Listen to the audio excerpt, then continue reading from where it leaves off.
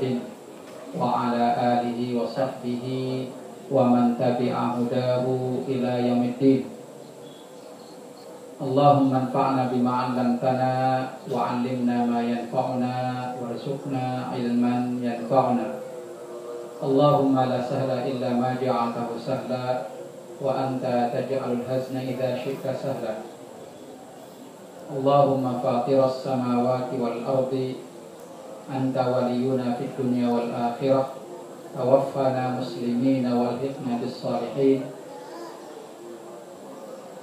Bapak-bapak dan ibu-ibu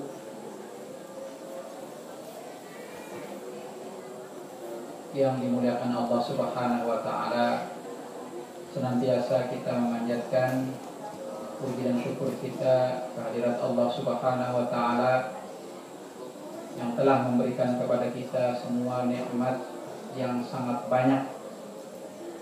Begitu banyaknya nikmat yang Allah Subhanahu wa taala sehingga kita tidak sanggup untuk menghitungnya. Terutama nikmat iman, nikmat Islam, nikmat sehat wal afiat, nikmat silaturahim, nikmat ukhuwah Islamiyah, dan nikmat-nikmat lainnya.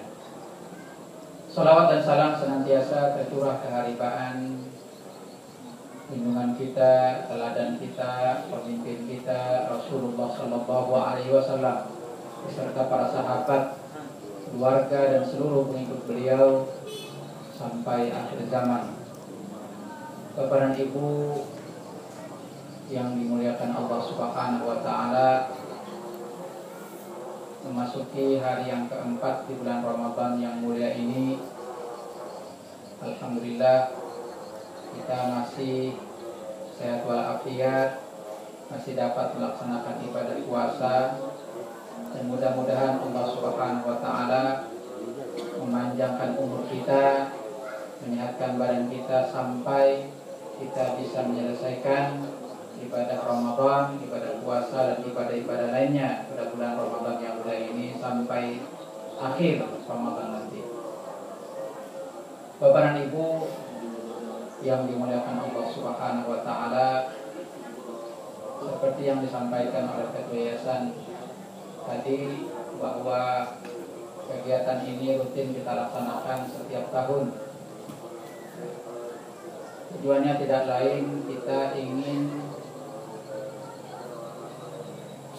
memperkuat atau lebih memperkuat silaturahim kita. Selain kita melaksanakan kegiatan FSOG, forum silaturahim orang tua dan guru, yang minimal kita laksanakan 2 kali dalam 1 tahun, kita juga laksanakan atau adakan kegiatan ini juga dalam rangka pertama silaturahim, yang kedua kita ingin menyampaikan beberapa hal yang berkaitan, terutama berkaitan dengan masalah pendidikan anak-anak kita. Kita ingin menyamakan persepsi kita tentang pendidikan anak-anak kita di lembaga ini. Bapak dan Ibu yang dimuliakan Allah Subhanahu wa taala, berbicara tentang masalah pendidikan, dan kita sekarang berada di bulan pendidikan, Syahrut Tarbiyah, bulan pembinaan, bulan pendidikan, bulan Ramadan, yang setiap tahun datang atau mendatangi kita, atau kita memasukinya setiap tahun. Para ulama menyebut Ramadan ini sebagai madrasah, tempat pembinaan, tempat penggemblengan, tempat kita dibina, digodok. Tujuannya tidak lain supaya kita menjadi manusia yang berbeda antara sebelum kita masuk Ramadan dan sesudah kita menyelesaikan ibadah Ramadan selama satu bulan. Kalau tadi umpamanya Ketua Yayasan menyampaikan tentang progres, kemajuan masalah pembangunan fisik, ada hal lain yang tidak kalah pentingnya, dalam pendidikan kita selain pembangunan fisik, yaitu pembangunan, kita ingin berbicara tentang masalah kualitas. Nah, kualitas itu tentu saja bukan saja kualitas fisik, tapi juga kualitas yang non fisik. Katakanlah di sini umpamanya sekolah kita sudah menetapkan tujuan pendidikan yang sesuai dengan apa yang diajarkan oleh agama kita, yaitu yang pertama, tujuan pendidikan itu adalah masalah pembinaan akidah, masalah pembinaan keimanan kepada Allah Subhanahu wa taala. Ini kita tetapkan dan terapkan pada semua level, semua tingkatan di lembaga di bawah Yayasan Islam Al-Amin, dari KBIT, TKIT, kemudian SDIT, SMP, madrasah sanawiyah, madrasah aliyah, pondok pesantren, SMK. Nah, ini semuanya sama tujuan pendidikan kita. Ya. Yang pertama yaitu bagaimana kita bisa memperbaiki akidah kita. Ya. Dalam bahasa pendidikan namanya salimul akidah, akidah yang baik. Nah, karena kita tahu bahwa akidah ini merupakan fondasi dasar kita dalam beramal, dalam dasar kita dalam beribadah kepada Allah Subhanahu wa taala. Semuanya tidak akan berarti kalau akidah manusia keyakinannya keropos. Nah, tentu saja konsep tentang akidah ini teknis pengajarannya disesuaikan dengan tingkat pendidikan, tingkat kemampuan berpikir anak didik. Bapak dan Ibu hamba Allah yang dimuliakan Allah Subhanahu wa taala, itu masalah akidah. Karena sering kami sampaikan bahwa anak-anak kita yang sekarang masih kecil ya, apalagi yang masih TK, ini nanti mereka akan menghadapi masa yang tantangannya akan jauh lebih besar dari yang kita hadapi sekarang. Tantangannya akan lebih banyak dari apa yang kita hadapi sekarang. Karena kita sekarang hidup di akhir zaman, di mana Rasulullah SAW menggambarkan akhir zaman itu seperti bagian malam yang gelap gulita, kaqita'il lailil muzlim, ya, seperti malam yang gelap gulita. Jadi kalau kita tidak memiliki fondasi yang kuat, dasar yang kuat dalam masalah keyakinan, bisa-bisa kita menjadi seperti atau manusia bisa menjadi seperti apa yang disebutkan oleh Rasulullah SAW dalam hadisnya, yusbihu rajulu mu'minan wa yumsi kafiran. Pagi hari dia beriman, tapi sore hari dia bisa kafir kepada Allah Subhanahu wa taala.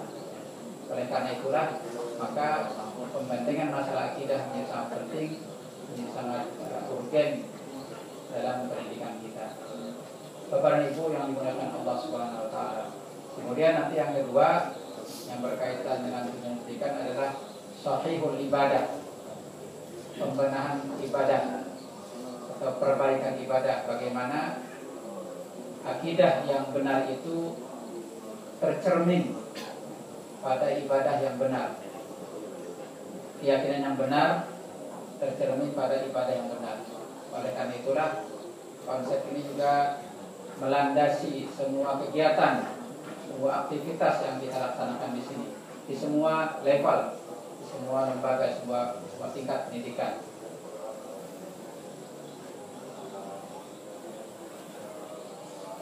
Karena itu Bapak dan Ibu yang dimuliakan Allah Subhanahu wa taala, sebagai contoh umpamanya masalah pendidikan Al-Qur'an.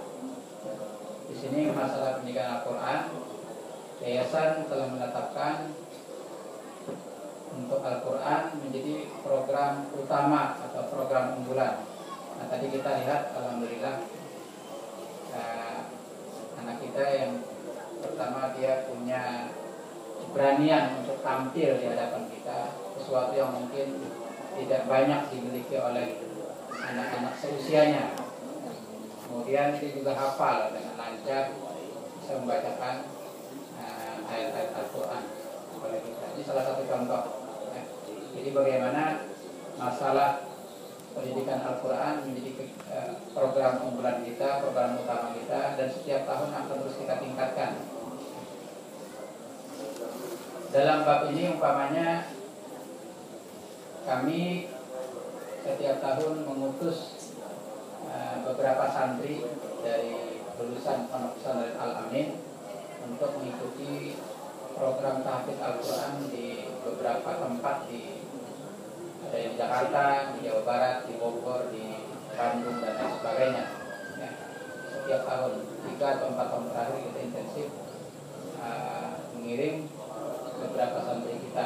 Ya, yang kemudian mereka kembali ke sini, kembali ke Kapuas, mengabdi, dan kita prioritaskan mereka mengabdi di lembaga-lembaga yang ada di bawah Yayasan Islam Al-Amin, ya, yang ada di SD, kemudian di SMP, di pondok pesantren dan lain-lain. Nah, terkecuali juga di TKIT. Ini masalah Quran. Oleh karena itu, ini juga merupakan salah satu wujud nyata, ya, bagaimana kita ingin meningkatkan masalah ibadah dan ibadah yang lain, ya, ibadah utama, sholat dan lain sebagainya, juga menjadi fokus perhatian kita. Kemudian yang ketiga adalah pembinaan akhlak. Pembinaan akhlak ini juga kita utamakan. Jadi kalau kita bicara akidah, maka akidah yang benar itu akan tercermin pada perilaku, pada akhlak, pada akhlak. Inilah yang disebutkan Rasulullah SAW dalam hadisnya, akmalul mu'minina imanan ahsanuhum khuluqan. Mukmin yang paling baik akhlaknya adalah mukmin yang paling sempurna imannya adalah yang paling baik akhlaknya. Jadi yang akidahnya benar, imannya benar, keyakinannya benar, itu tercermin pada perilaku, akhlak budi pekerti yang baik. Ini tentu kita utamakan. Dalam bab ini kami berusaha, kami seluruh yang berada di Yayasan Al-Amin berusaha untuk memberikan yang terbaik sebagai contoh konkret. Karena kalau kita bicara masalah akhlak, ini bicara masalah keteladanan, ya, bicara masalah keteladanan. Kami berusaha untuk memberikan teladan yang sebaik-baiknya, sejauh yang kami miliki dalam perilaku, dalam akhlak dan lain sebagainya. Nah, sebagai contoh umpamanya begini,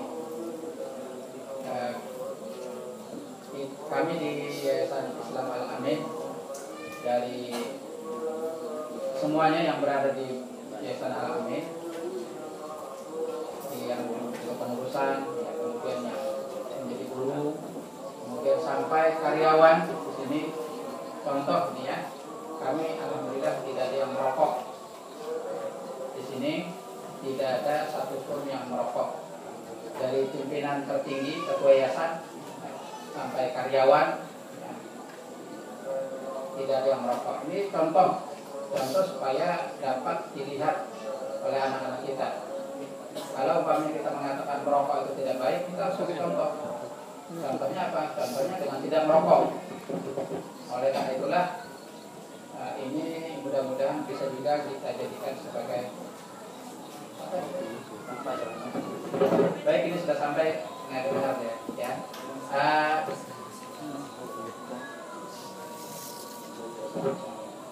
Mohon maaf, kita langsung saja berbuka ya. Saya akhiri dengan Wassalamualaikum warahmatullahi wabarakatuh.